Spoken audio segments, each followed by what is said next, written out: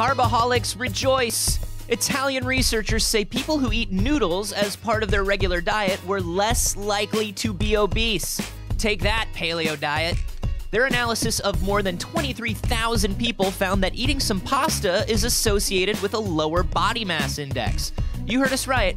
Those who enjoyed their noodles were less likely to be obese. Although most Americans commonly believe that pasta is just empty calorie carbs, which provide little nutritional benefits, the Italians use it as a basis of their food pyramid.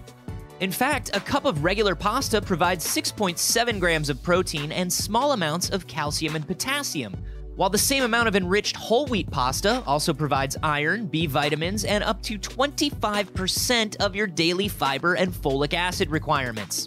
Research has shown that Italians have it right when it comes to a well-balanced diet.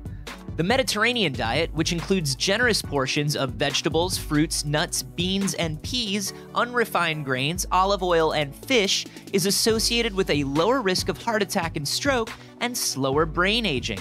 So feel free to enjoy a little pasta this summer. Just make sure to wait 30 minutes before you hop back in the pool.